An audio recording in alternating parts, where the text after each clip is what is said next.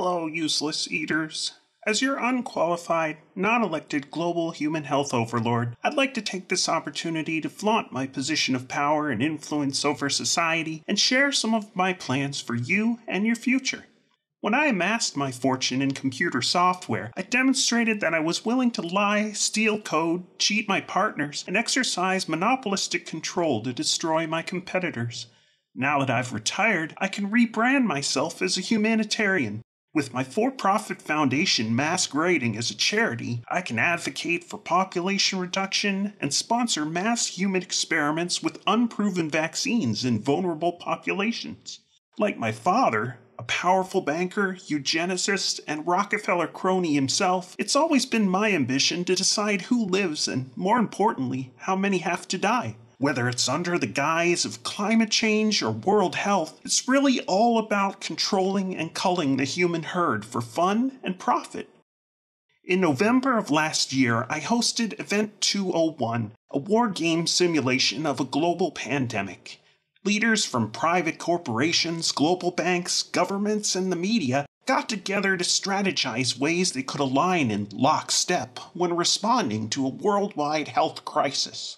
Using a coordinated campaign of fear-mongering, intimidation, social shaming, and economic blackmail, we realized that we could get around dangerous philosophies like individual liberty and national sovereignty.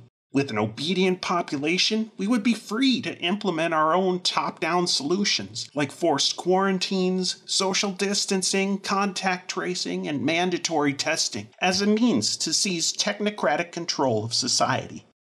Now imagine my excitement when we had the opportunity to declare our own global pandemic. It was my chance to look like the Nostradamus of public health and to position myself and business partners like Dr. Fauci as the de facto authorities on response and solutions. Through exaggerated doomsday scenarios and computer simulations, our petty control freaks instituted harsh rules and draconian lockdowns. Even after our dire predictions proved false, scared and well-meaning people continued to submit to the arbitrary and foolish demands of their so-called leaders.